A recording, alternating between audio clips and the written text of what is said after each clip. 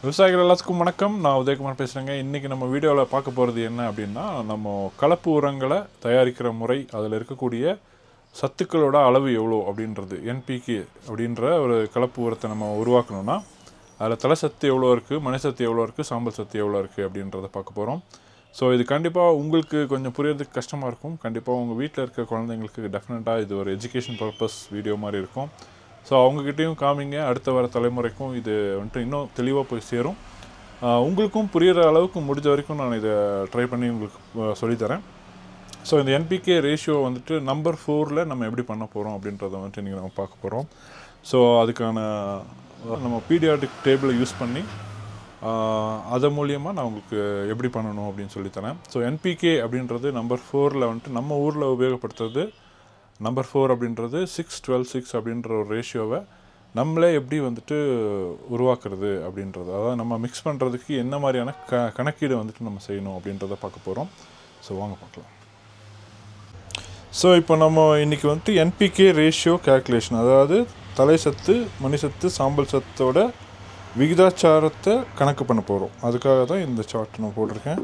So என்பிகேன்றது தெரியும். So அடுத்தது அப்படின்னு பார்த்தீங்கன்னா, தலை சத்து வந்துட்டு நம்ம எப்படி பிரிக்கலாம்னா, நைட்ரஜன், பாஸ்பரஸ் P2O5, அப்புறம் KCl அப்படின்றது நைட்ரஜன், எலமெண்டல் நைட்ரஜன், P2Oன்றது பாஸ்பரஸும் ஆக்சிஜன் 5 சேர்ந்தது, KClன்றது பொட்டாசியம் குளோரைடு. ஓகேங்களா? ஸோ ரேஷியோ அப்படின்றது பார்த்திங்கன்னா நமக்கு 6-12-6 இல்லையா, 6-12-6. இந்த கேல்குலேஷனுக்கு வந்துட்டு பிஆர்பி அப்படின்றது base value ratio equal to position. Base வேல்யூவும் ரேஷியோவும் பெருக்க கிடைக்கிறது நமக்கு பொசிஷன், அதாவது அந்த எவ்வளோ இருக்குது நைட்ரஜன், எவ்வளோ பாஸ்பரஸ் இருக்குது, எவ்வளோ பொட்டாஷ் இருக்குது அப்படின்றத கண்டுபிடிக்கிறதுக்கான ஒரு சிஸ்டம். இதுதான் பேசிக் சிஸ்டம். ஸோ இதை வச்சு தான் நம்ம கணக்கு போட போகிறோம். வாங்க.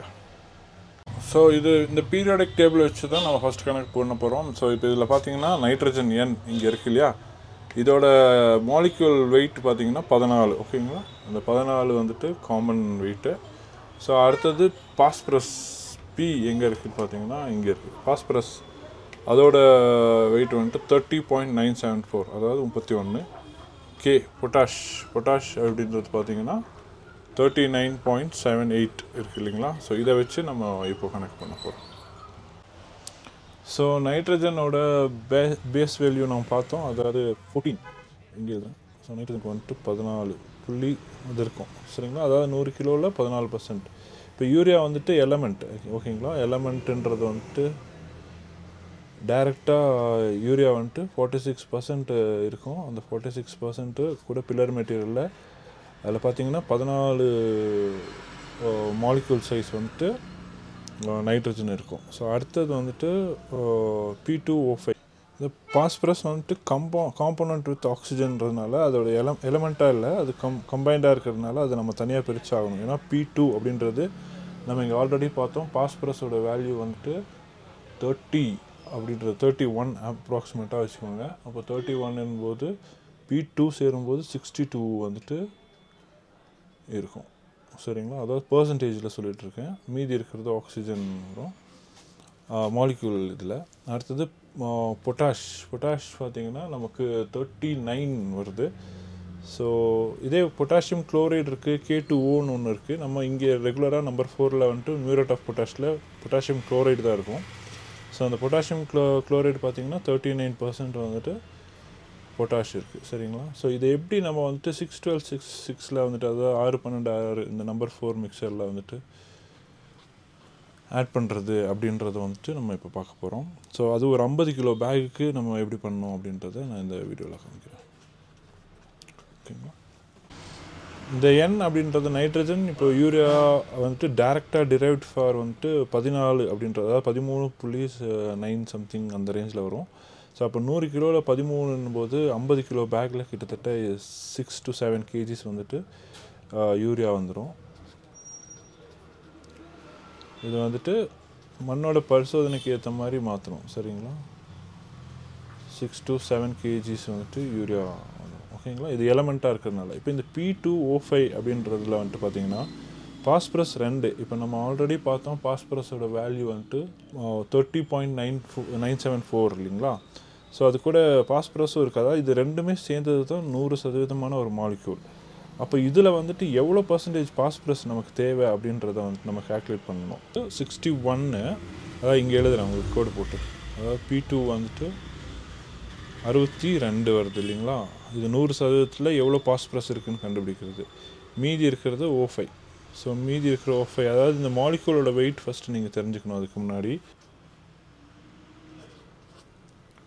ஸோ இந்த 80 அப்படின்றது வந்துட்டு ஆக்சிஜன், இது வந்துட்டு பாஸ்பரஸ். ஏன்னா ஆக்சிஜனோட வேல்யூ சார்ட்டில் எவ்வளோன்னு பார்த்தீங்கன்னா 16. அப்போது 5 டைம் 16 எவ்வளோ ஆச்சு, 5 × 16 வந்துட்டு கிட்டத்தட்ட 80, கரெக்டாக 80 ஆகுது. ஸோ பாஸ்பரஸ் 2 டைம் வந்துட்டு 62. ஸோ இது டோட்டலாக என்னன்னு பார்த்தீங்கன்னா 142. இதில் பாஸ்பரஸோட சதவீதம் எப்படி இருக்குன்னு பார்த்தீங்கன்னா, ஸோ இந்த 142 மொத்தமாக இது, அதாவது P2O5 சேர்ந்த ஒரு வால்யூம். ஸோ அதில் வந்துட்டு பாஸ்பரஸ் வந்துட்டு 62 இல்லைங்களா. 62 வந்துட்டு டிவைடட் பை 142 கழிச்சோன்னா எவ்வளோ வருது, 43%, அதாவது 0.43% வந்துட்டு பாஸ்பரஸ் வந்துட்டு இந்த P2O5ல் இருக்கும். ஓகேங்களா. அதே மாதிரி KCl, பொட்டாசியம் குளோரைட்லேயும் இதே காம்பினேஷனில் தான் வரும். பொட்டாஷ்க்கு வந்துட்டு நம்ம வந்துட்டு 39 பாயிண்ட் சம்திங் இருக்கு இல்லையா. அப்போது நம்ம வந்துட்டு 39 வந்துட்டு பொட்டாஷ் ஒரு டைமு ப்ளஸ், ஆக்சுவலாக ப்ளஸ் தான் இங்கே வரும், ப்ளஸ் குளோரினோட கண்டென்ட் அப்படின்னு பார்த்தீங்கன்னா 35.4, 35 அப்ராக்சிமேட்டாக எடுத்துக்கலாம், ஈக்குவல் டு 30, 60, 70, 74, 74. இப்போ இதில் பொட்டாஷோட பர்சன்டேஜ் எவ்வளோ, 39 டிவைடட் பை 74 அப்படின்னு எடுத்துட்டிங்கன்னா கிட்டத்தட்ட 0.52 பாஸ்பரஸும். அதே மாதிரி ஒரு சின்ன துகள் பொட்டாஷ், அதாவது KCl மியூரேட் ஆஃப் பொட்டாஷில் இருக்கிறது எடுத்து பார்த்தீங்கன்னா 0.52% இது பொட்டாஷும் இருக்கும். சரிங்களா. ஸோ இப்படி மிக்ஸ் பண்ணும்போது இந்த ரேஷியோ, அதாவது இங்கே நமக்கு வந்துட்டு 0.43, 0.52 இந்த கணக்கில் கிடச்சிருச்சு. ஸோ ஆல்ரெடி யூரியா பற்றி பார்த்துட்டோம், பொட்டாஷ் பற்றியும் பார்த்துட்டோம், பாஸ்பரஸ் பற்றி பார்த்துட்டோம். அப்போது ஒரு 50 கிலோ பேகுக்கு நம்ம எவ்வளோ வந்துட்டு இன்னும் வந்துட்டு என்னென்ன போடணும், யூரியா இருக்குது, பாஸ்பரஸ் எவ்வளோ போடணும், பொட்டாஷ் எவ்வளோ போடணும் அப்படின்றது தான் நம்ம இன்றைக்கி பார்க்க போகிறோம். ஸோ இப்போ நம்ம முதல்ல பார்த்தோம் இந்த யூரியா, அதாவது நம்ம நைட்ரஜன் வந்துட்டு 14, 100 கிலோ பேகுக்கு 14 கிலோன்றது பாயிண்டில் வர்றதுனால நம்ம அப்படியே டிவைட் பண்ணி 6 கிலோ போட்டோம். ஸோ இது 100 கிலோவுக்கு இப்படி வருது. ஓகே. ஸோ இப்போ வந்துட்டு பாஸ்பரஸ், சூப்பர் பாஸ்பேட்டில் வந்துட்டு வெறும் பாஸ்பரஸ் மட்டும் இருக்கான்னு பார்த்தீங்கன்னா கால்சியம் இருக்குது, பாஸ்பரஸ் இருக்குது, ஆக்சைட்ஸ் இருக்குது. ஸோ அதில் வந்துட்டு எல்லாம் மிக்ஸ் ஆகி வர்றதுனால அதை வந்துட்டு ஒரு ரேஷியோ கால்குலேஷனில் நம்ம வந்துட்டு எப்படி எடுத்துக்கிறோம் அப்படின்னா, இந்த 0.43 அப்படின்றது நம்ம பொட்டாஷ் இருக்கு இல்லைங்களா. ஸோ அப்போ அந்த 0.43 எப்படி பண்ணணும்னா, இந்த 12% இருக்குங்களா. இப்போது 12%ன்றது கிட்டத்தட்ட 100 கிலோ பேகுக்கு தேவையான பர்சன்டேஜ், அதாவது பர்சன்டேஜ்ன்றனாலே 100. இப்போ 12 × 0.43 போட்டோன்னா எவ்வளோ வரும் அப்படின்றது தான் 12 × 0.43 போட்டோன்னா 5.16. 5.16ன்றது வந்துட்டு 100, அதாவது பர்சன்டேஜில் நம்ம கணக்கு போட்டதுனால இங்கே வந்துட்டு இந்த கிலோ தான் வருது, 5.16. இதை வந்துட்டு 50 கிலோவுக்கு நம்ம டிவைட் பண்ணும்போது என்ன ஆகுது அப்படின்னா 2.5 அப்ராக்சிமேட்லி per kg. அடுத்தது இதே மெத்தடில் தான் இதுவும் பொட்டாஷ் பர்சன்டேஜில் நம்ம எடுக்கணும், எவ்வளோ 6%. ஸோ இப்போ 6% போது நமக்கு இன்ட்டு 0.52. 0.52 வந்துட்டு 100%க்கு நம்ம கண்டுபிடிக்க முடியும். இப்போ 6 × 0.52 அப்படின்னு போடும்போது 3.12 கிலோ. இது வந்துட்டு 100 கிலோவுக்கு 3.12, அதாவது பர்சன்டேஜில் சொல்கிறாங்க. இது 100 கிலோ பேக்கில் இவ்வளோ பர்சன்டேஜில் இருக்கும். சரிங்களா. இது மட்டும் எலமெண்ட்ன்றதுனால டைரக்ட் ஃபார்மில் வந்துடும் யூரியா. ஸோ இதெல்லாம் பர்சன்டேஜில் வச்சு தான் நம்ம எடுக்கணும். ஸோ அதனால் கன்ஃபியூஷன் ஆகிக்காதீங்க. டிவைடட் பை 2 போட்டோன்னா 1.56, அதாவது 50 கிலோ பேக்கில் இந்த அளவுக்கு நமக்கு வந்துட்டு NPK இருக்கும். P2O5ன்றது பாஸ்பரஸ், KCl அப்படின்றது பொட்டாசியம் குளோரைட். ஓகேங்களா. ஸோ இப்போ இந்த வேல்யூவில் நீங்கள் அப்ராக்சிமேட்டாக பார்த்தீங்க அப்படின்னா நம்ம அதாவது என்பிகே வந்துட்டு மொத்தமாக கிடைக்கிற வேல்யூ வந்துட்டு ஒரு அப்ராக்சிமேட்டாக 10 kgs தான். எப்படிப்பா 10 kgs எப்படி போட்டால் 50 கிலோ ஆகும் அப்படின்னு கேட்குறீங்க. இப்போ யூரியா வந்துட்டு ஸ்ட்ரைட் ஃபார்மில் வந்துடும் 7 kgs. P2O5ல் P2O5 இல்லைங்களா, O5 அப்படின்னு இந்த O5ன்றது பேலன்ஸ் இங்கே நம்ம பார்த்துருக்கோம் இல்லைங்களா, அதாவது 80% டோட்டல் 80% இங்கே ஆட் ஆகி வரும். ஸோ அதே மாதிரி கேசிஎல்லில் குளோரின் வந்துட்டு 0.52ல் மீதி 48% இங்கே ஆட் ஆகி வரும். ஸோ இது ஆட் ஆகி வரும்போது கிட்டத்தட்ட சிமிலர்லி இங்கே ஒரு 2.5%, இங்கே ஒரு 1.5% போது 4.5 கிலோ. ஸோ இது வந்துட்டு 2.5 நம்ம இங்கே கீழே தனியாக எழுதிக்கலாம். அப்ராக்சிமேட்டாக யூரியா 6 kgs, இது வந்துட்டு 2.5 into 5.16 நம்ம இங்கே கால்குலேட் பண்ணது தான். இந்த 100% கால்குலேட் பண்ணோம் இல்லைங்களா, அதே தான். அதே மாதிரி 3.12. நான் இது எதுக்கு போட்டேன் அப்படின்னா எவ்வளோ பாஸ்பரஸ் இருக்கும் எவ்வளோ பொட்டாஷ் இருக்கும் அப்படின்றதுக்காக இது போட்டோம். இந்த அளவுக்கு தான் பாஸ்பரஸ் பொட்டாஷும் ஒரு 50 கிலோ பேக்கில் கிடைக்கும். ஸோ குத்துமதிப்பான கணக்கு இந்த 0.5 வந்துட்டு அப்ராக்சிமேட்டாக போட்டிருக்கிறது தான், இந்த ரேஞ்சில் தான் கிடைக்கும். ஸோ இது வந்துட்டு N, இது P, இது K. ஸோ இந்த அளவில் தான் இருக்குது. மீதி இருக்கிறதெல்லாம் வந்துட்டு பில்லர் மெட்டீரியல்ஸாக தான் வரும். அதாவது எப்படின்னா ஆக்சைட் ஃபார்ம்ஸில் வரும், குளோரினில் வரும், நீம் கேக்ஸில் வரும், அந்த மாதிரி. ஸோ இதை வந்துட்டு டிரைவ் பண்ணி ஃபைனலாக ஒரு 50 கிலோ பேக்கில் 40 to 45 40 கிலோ போக மீதி இருக்கிற 10 கிலோ போக மீதி இருக்கிற 40 கிலோவும் நம்பர் 4ல் பில்லர் மெட்டீரியல்ஸ் தான். அதை நீங்கள் அனிமா ஆட் பண்ணிக்கலாம், வேறு மைக்ரோநியூட்ரண்ட்டாக ஆட் பண்ணிக்கலாம். இன்னொன்று என்னென்னா இந்த P2O5ல் கால்சியமும் வந்துடுது. So calcium already 50 kilo pack போட்டிங்கன்னா அதில் 2.5 கிலோ பேக் 2.5 தான் 2.5 kg தான் பாஸ்பரஸ் இருக்கும். மீதி இருக்கிறதெல்லாம் உங்களுக்கு வந்துட்டு பில்லர் மெட்டீரியலாக இருக்கும். அதே மாதிரி பொட்டாஷ் எடுத்துட்டிங்கனாலும் இப்படி தான் இருக்கும். ஸோ இதில் வந்துட்டு என்னென்னா ரா மெட்டீரியல் NPK அப்படின்னு தனியாக பிரிக்கும்போது எல்லாம் சேர்ந்து ஒரு 10லேருந்து 15, மீதி இருக்கிறது எல்லாமே பில்லர் மெட்டீரியல் தான் வரும். ஸோ அதை எப்படி புரிய வைக்கிறது அப்படின்னு பார்த்தீங்கன்னா, ஸோ இது ஒரு 100 கிலோ பேக், அதாவது ஒரு 100% கால்குலேட் பண்ணால் மட்டும்தான் அது உங்களுக்கு புரியும். ஸோ இது NPKவோட 612.6% இல்லைங்களா. ஸோ இது 612.6 அப்படின்னு கூட்டினீங்கன்னா மொத்தம் 24% வரும்.